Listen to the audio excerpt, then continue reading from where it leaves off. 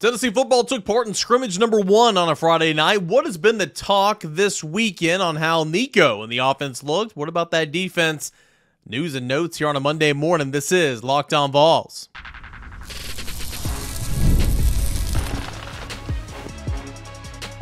You are Locked On Vols, your daily podcast on the Tennessee Volunteers. Part of the Locked On Podcast Network, your team every day. Hey, good Monday morning, everybody. Welcome into Locked On Vols. I am Eric Kane. Can't thank you enough for being here, making us a part of your show each and every weekday morning. You're making us your first listen, and can't do without you every day or so. Thanks so much for making us a part of your morning routine. We're a part of the Locked On Podcast Network, where it's your team every single day. You guys know where you can find this, wherever you get your podcasts. Subscribe and download to the channel and tell your friends about this show. We got a fun show coming up today.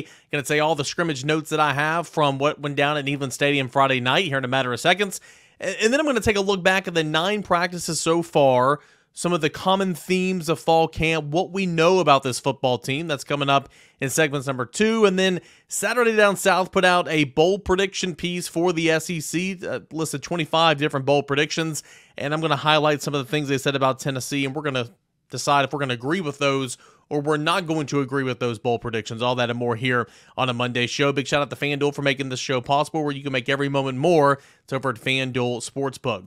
Okay, guys, so the scrimmage on Friday night, and it was typical, everything that we heard. It felt like Josh Heupel, after the scrimmage on Friday night, was very pleased with kind of what he saw out there over the course of an hour and a half, and kind of where his team is at this point in time. I don't think that he's satisfied. I think he knows that there's a long way to go in certain areas, but he seemed to be in good spirits on Friday night. And just judging by body language and what he says, you can get a good feel on where Josh Heupel is, personality wise, I guess, mood wise after scrimmages. And he seemed to be okay. Now, it was apparent that everybody that I've spoken to and everything, and the reports that you've seen, as I thought would be the case, defense won the scrimmage. And that doesn't mean that the offense is going to be bad. That doesn't mean that Nico had an awful day. It just means defenses typically are farther along than offenses at this point in fall camp. And when you throw into the fact that you have a grown,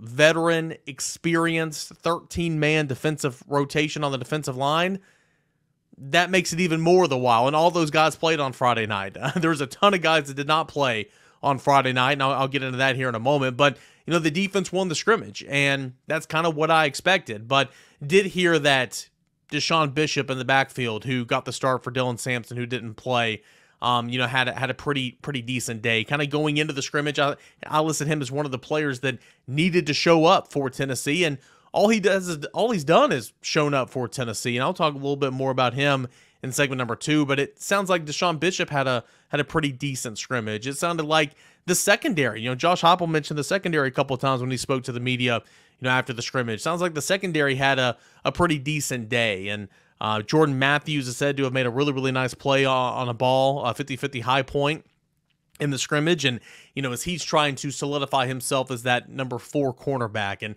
you might be hearing this or watching this and saying, well, number 4 cornerback, he's not going to be a player. Who cares? You got 2 quarterbacks out there that start. Jalen McMurray, the transfer from Temple, is going to be the backup on either side, and he's going to be the first guy off the bench.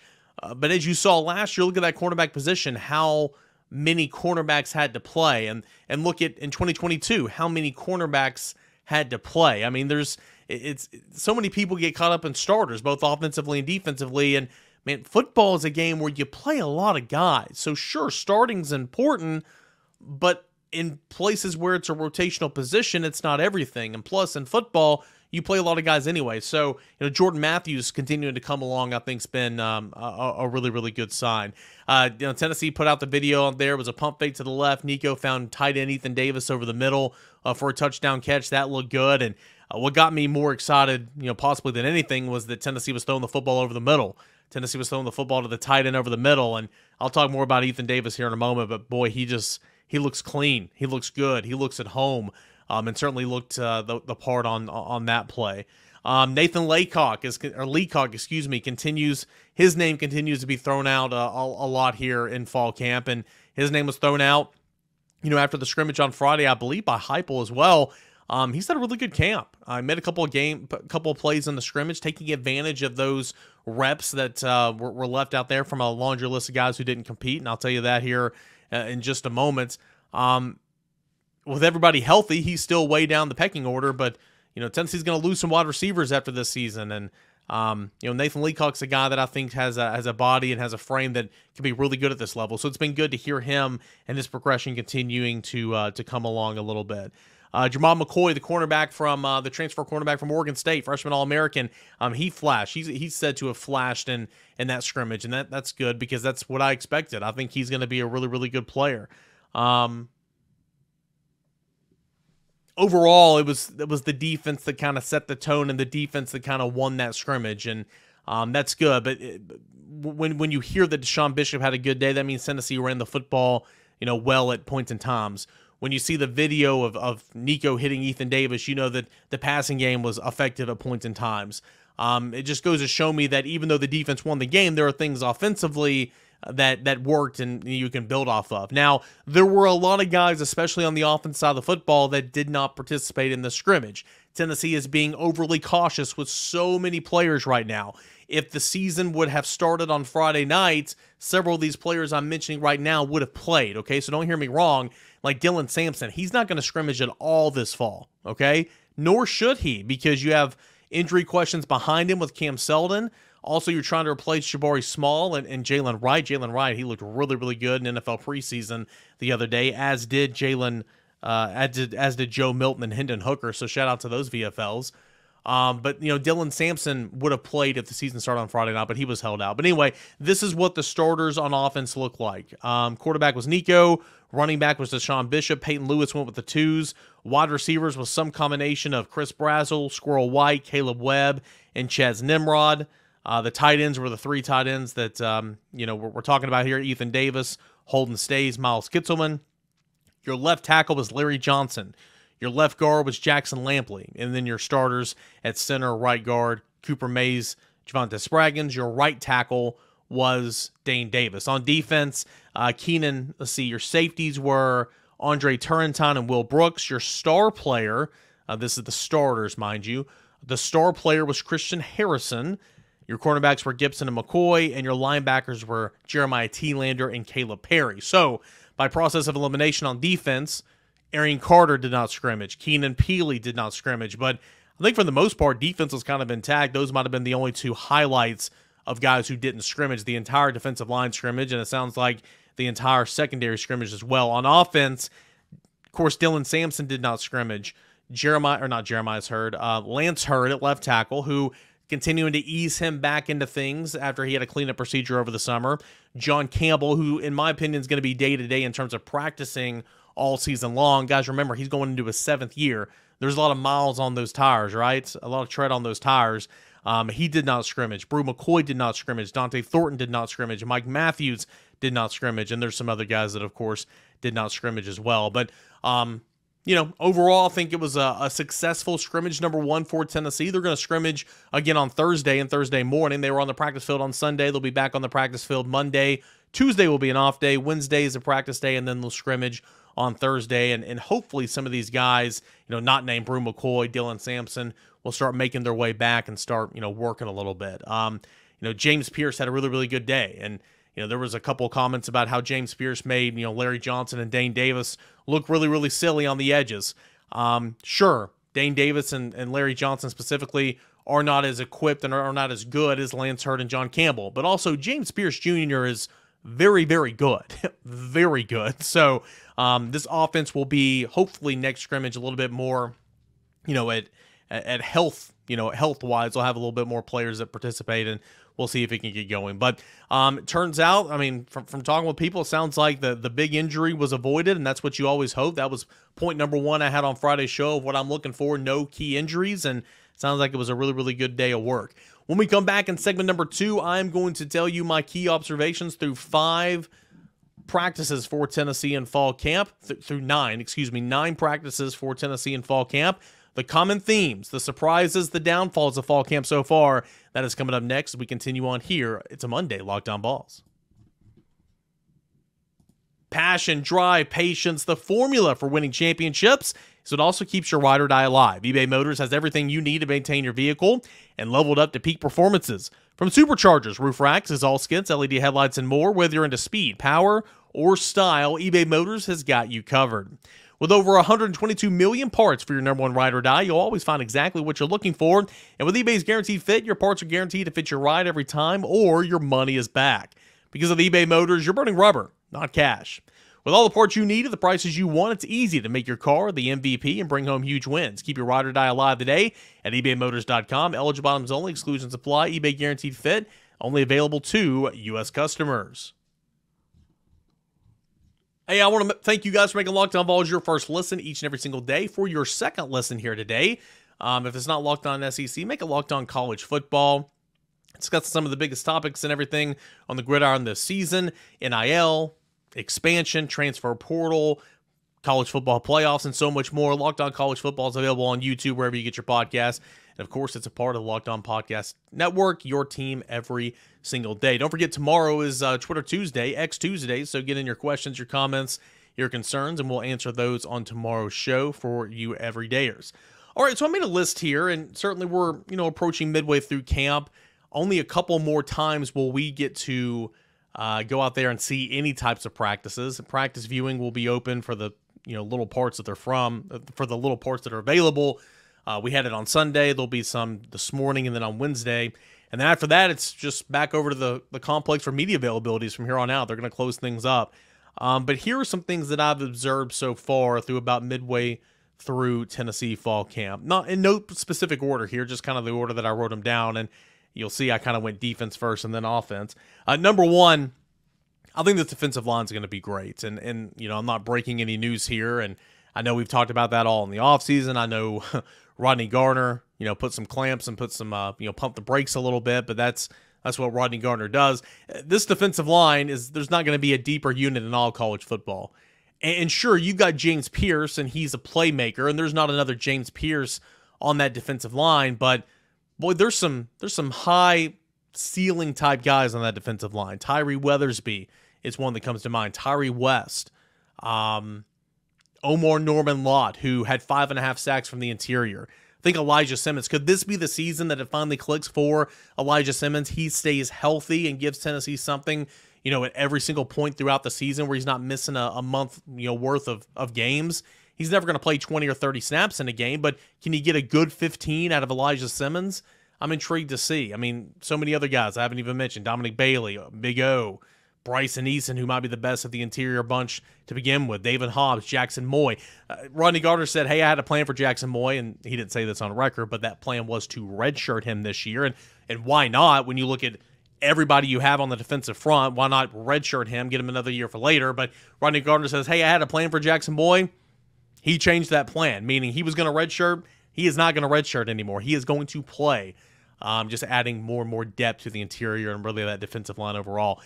Someone does need to step up, just like we talked with Dalton Wasserman about it from Pro Football Focus last week. Somebody needs to step up and kind of be that Robin to James Pearce's Batman. But overall, I think this defensive line, again, not breaking any news, is going to be very, very good. In turn with that, I think the secondary is going to be okay. Do I think the secondary is going to be all SEC worthy? Probably not.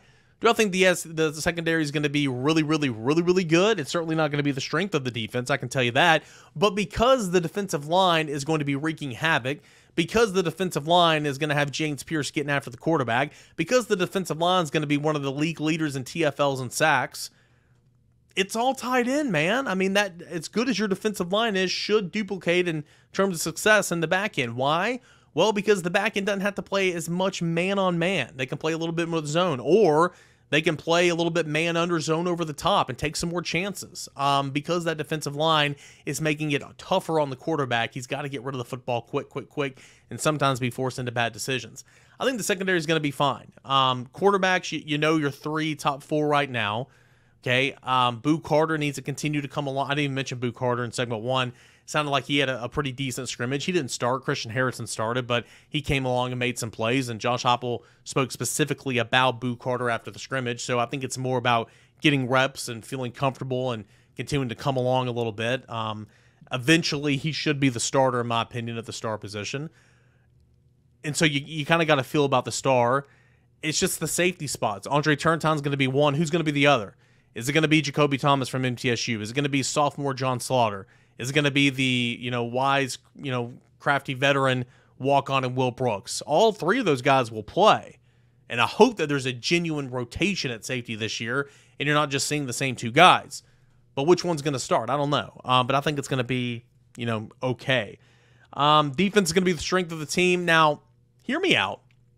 Maybe not the strength of the team, but the defense is going to be a strength, is how I should better phrase that. Led by that defensive front, linebackers who I haven't even mentioned yet, and a healthy Keenan Peely, Arian Carter, Jeremiah Thielander, who are going to be so much better than where they were last year, especially Arian Carter dropping some weight, because I could tell. He was, as a recruit, he committed to Memphis to be a running back. And then, he blossomed late in the senior year. Tennessee jumped on. And then when he signed with Tennessee, they're like, hey, put on weight, put on weight, put on weight. And he looked really, really good and fluid. And, his hips look good and all that, in football terms, out there in space, right? But in fall camp and in the spring, fall camp and in the fall compared to spring, he looks stiff. Because he gained so much weight, I thought he was a little slow. And I thought he played slow last year. Well, it turns out he was, probably too heavy.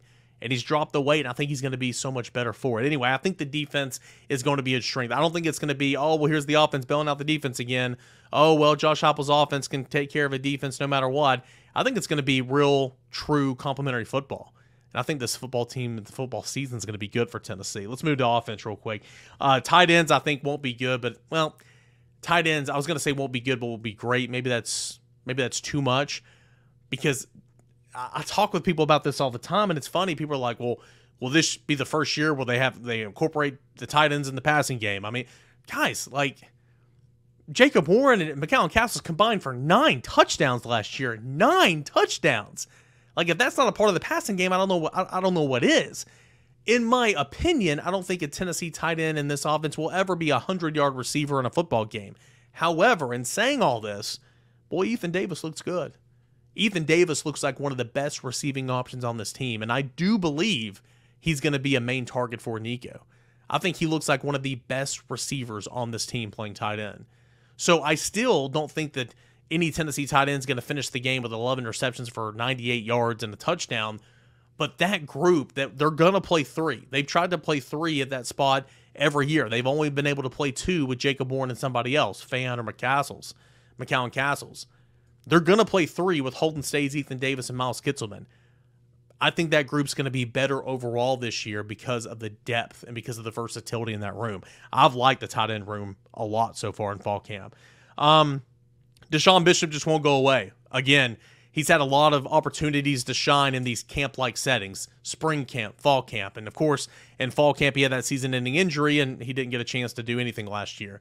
When all's said and done and everybody's healthy on the depth chart, Deshaun Bishop should be the 4th running back, in my opinion. Sampson, Cam Seldon, Peyton Lewis, Deshaun Bishop, and then you've got Khalifa Keith, and then so on and so forth. Just kind of the way it's stacked up right now. However, Deshaun Bishop just won't go away. He continues to show up. He continues to be durable. He continues to show that he can run in this offense. So is there a spot to where over the course of the remainder of fall camp that he shows hey, not only am I going to be an option when Cam Seldon's coming back from injury to begin the season, that number 2 option potentially, but when everybody's healthy, maybe I can get a carry or 2 a game. Maybe I can sub in this package. I don't know. I'm intrigued, man. I like Deshaun Bishop. I like the story. He's from Carnes High School. I covered his entire high school career. I would like to see that story, but want to give some props to him so far in fall camp. He showed up and he showed out, so good for him. But know that he is down that depth chart when everybody is healthy. Wide receivers are loaded. We know about that. The quality of depth of wide receiver, I think Brew McCoy, Squirrel White, Chris Brazzell. I think those are your starters if the season started today. Chaz Nimrod's going to play. I think Dante Thornton, when healthy, is going to play. Mike Matthews is going to play. We'll see about Caleb Webb. Tennessee's deep at wide receiver this year, and they're a lot deeper than they've ever been under the Josh Heupel regime. And then finally, I think the offensive line is going to be good enough. Throw in Lance Hurd, throw in John Campbell, Cooper Mays coming back, Javonte Spraggins, and Andre Carrick, and or Jackson Lampley and Dane Davis. Those are all veterans who have played so much football for you outside of Lance Hurd. I think this offensive line is going to be really, really good. And I think that you're going to have enough options there. And you're starting to see some reserves come around and starting to play a little bit better. And that is always, always good to see. So, again, those are some of my observations. Sure, there's a long way to go in the secondary. Sure, your fourth tackle is very much in question. But, I mean, we know this team like the back of our hands. We're listening to Locked On Vols, which is nothing but Tennessee football every single day for 30 minutes, right? We look at the nitty-gritty, but take a look from the national perspective. Yeah, Nico's got a hit, for sure. But, boy, this Tennessee team looks good. And it's starting to round into form midway through camp. Hey, when we come back, there's some bold predictions from Saturday down south. I'm going to pull out the ones regarding Tennessee, and we're going to agree or disagree with this bold take. That's coming up next as we continue on here with a Monday edition of Locked On Vols. What to say about our friends over at FanDuel Sportsbook. FanDuel is America's #1 sportsbook. I love sports. I love them so much. Never want them to stop, and thankfully, once we get further and further along in this month, they're going to start ramping up again in a huge way with college football and the NFL coming back. But the playoffs, the NBA Finals, the Stanley Cup Finals, they've been over with for quite some time. Sports, they weren't quite sporting like I want them to, but I'll tell you what, over at FanDuel, let me keep the sports going all summer long when things were slow. All I had to do was open the app and dream up big bets anytime that I was in the mood, and you as well. And you probably have already noticed if you're a casual or if you're an everydayer over at FanDuel, the sports app, that for all customers, they've had a daily boost or a bonus. Every single customer, a daily boost or a bonus, so you could dream about big bets all summer long, every single day. So head on over to FanDuel.com if you haven't already and check on that daily boost or bonus here to end the month of August. FanDuel, it's America's #1 sportsbook. FanDuel, it's where you can make every moment more, and FanDuel, it is the official sports betting partner of Major League Baseball. All right, we got a final segment left here of this Monday edition of Locked On Vols. We will be short and sweet here in segment number 3. Don't forget, get in those questions, those comments. You everydayers, whatever you have for X Tuesday, it's the mailbag portion of the show. We'll answer all those on a Tuesday podcast. So, over at Saturday Down South, Connor Aguero published an article, 25 bold predictions for the SEC in 2024. A lot of good stuff in here for all 16 teams. I'm not going to go through and read all of them for all the other teams. Some good ones in here that are bold for sure. But there are about 5, 1, 2, 3, 4, 5, that have to do somewhat with the University of Tennessee. The 24th bold prediction here says the SEC leader in 40-yard catches is Squirrel White. That's what he has to say about that. White's abilities weren't maximized by Joe Milton, period. With Nico Iamaleava and a healthy Brew McCoy to take some of that attention underneath, I'm back on board with White becoming the guy that I thought he'd be last year as Jalen Hyatt's replacement. Now, they're different type of players. Jalen Hyatt was straight-ahead speed. Squirrel White is fast, don't get me wrong, but Squirrel White's a different type of receiver. But the explosives, the 30, the 40 yards down the field. I mean, you saw Squirrel White come in and link up with Joe Milton in 2022 in blowout games. Man, they had like a 40-yard reception completion every blowout game, it felt like. Didn't see an awful lot of that last year, but I do agree that I think we're going to see more of that. More of the, maybe it's not the Squirrel, but he would be, the target's the most likely candidate to be on the receiving end of the target to get down the field and have explosive play. So I thought that was interesting. The SEC leader in 40-yard catches will be Squirrel White. Couple of slots down, the bold prediction is this: James Pearce Jr. and Harold Perkins Jr., it's a linebacker from LSU, both miss out on the SEC sack title because of Nick Scorton. That's what he has to say on this. For the second time in as many seasons, yes, I believe Scorton leads the power conferences in sacks alongside Shamar Turner, and in a Mike Elko defense, the sky is the limit. Texas A&M defensive line will undoubtedly be the strength of the team, and the Purdue transfer will be a massive reason why that's the case. Yeah, Texas A&M's defensive line is going to be good. Mike Elko is a defensive coach. He was a former defensive coordinator before he went and head coach at Duke, before he came back to College Station. Shamar Turner is a good player, and Nick Scorton coming over from Purdue, if you're unfamiliar with that name, he's a really, really good player. Purdue transferred into A&M this offseason. He's going to be a good player. But again, nobody's going to be deeper. Nobody's going to have a bigger rotation. Nobody's going to have as much high-end talent than Tennessee's defensive line. Does that mean James Pearce leads the league in sacks. I don't know. But I think that there's enough Robins in there, or at least candidates, to help alleviate some of the pressure from James Pearce to get back there in that backfield. Plus, I think James Pearce is going to be better this year in terms of his overall game and whatnot. Harold Perkins Jr., is he going to be on the line or off the line? If he's off the line, then they got to blitz him a ton to even be in this conversation of leading the league in sacks. Skip down here to number 14, the bold prediction. Nico Iamaleava leads a top 5 offense in America. We like that one, right? Quotes, in his first 5 seasons as head coach, Josh Heupel did nothing but crank out top 8 offenses. Then Joe Milton limited what the Vols could do, and that streak ended. Boy, the YouTube commenter that says, I hate Joe Milton's having a rough day today because Saturday down south is really laying it to Joe Milton. Goes on to say, do you know what Iamaleava won't do? That's limit the ceiling of a Heupel-coached offense. There should be more explosive plays, more dynamic mobile quarterbacking, and a tougher group for defenses to shut down. Yeah, I agree with all that. Certainly it was not Joe Milton's fault entirely last year. I've said that numerous times throughout the offseason, and Joe Milton's been one of the better Tennessee quarterbacks in the last decade plus when you look at all the bad quarterbacks that have been here really since the end of the former era. Bray, Dobbs, Hooker, of course. And then there's probably Milton. I'm not forgetting anybody, Emma. But nonetheless, the offense wasn't where it needed to be last year, and Milton played a part in that. So did the receivers. So did not having his starting center for the first 5 games of the season. I think Nico in this offense are going to get back to what Josh Heupel's been even at Missouri when he was the offensive coordinator, but UCF and Tennessee, being back in the top 10, being back in the top 8, and this one says top 5. I would love to see that. Go down one more spot. This says Taylon Green leads Arkansas to an upset over Tennessee. And this is the one that I take exception to the most, and I'm sure you will as well. Quote, the Green-Bobby Petrino connection will catch someone by surprise. Tennessee could be the perfect team for that with the questions we have about the secondary, which could be in trouble facing a mobile quarterback who can buy time and find bigger body targets down the field. Perhaps still licking their wounds after an Oklahoma loss. Oklahoma loss. Tennessee doesn't come out with the right mindset to win in Fayetteville.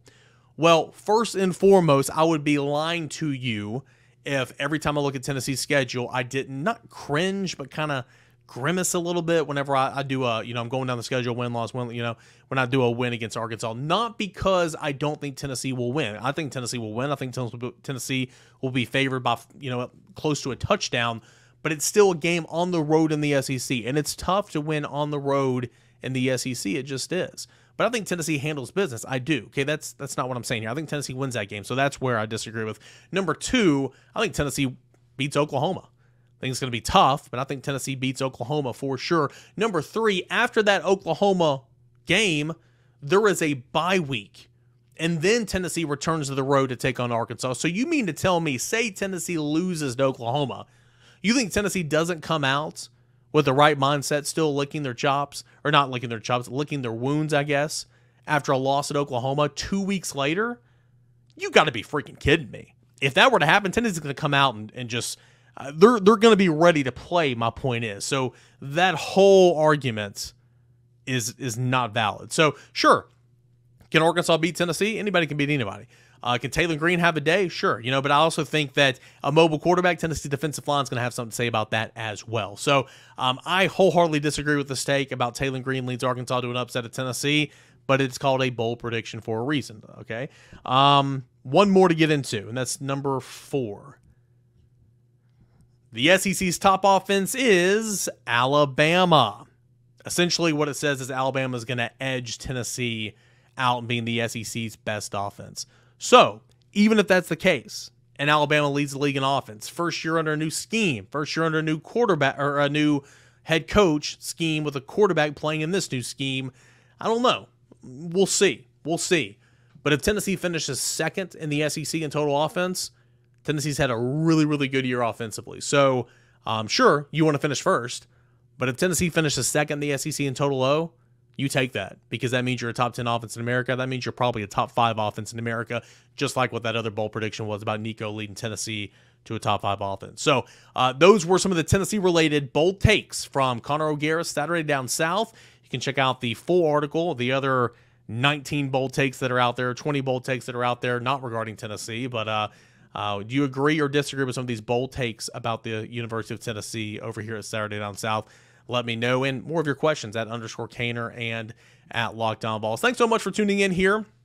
Making Locked On Vols your first listen, your first watch. Make Locked On SEC, make Locked On College Football your second and third listen here today. Get into those questions for tomorrow's show at _Caner, at Locked On Vols. But most importantly, tell a friend. Tell a friend about this podcast. Tell a friend about this show. Weekday mornings, 30 minutes or less. We get the basis. We get everything you need to know about Tennessee football that morning. And let's grow the show. Get in front of more and more Tennessee fans as football season is here. Come back tomorrow for a mailbag edition of the show. Enjoy the rest of your Monday. This is Locked On Vols.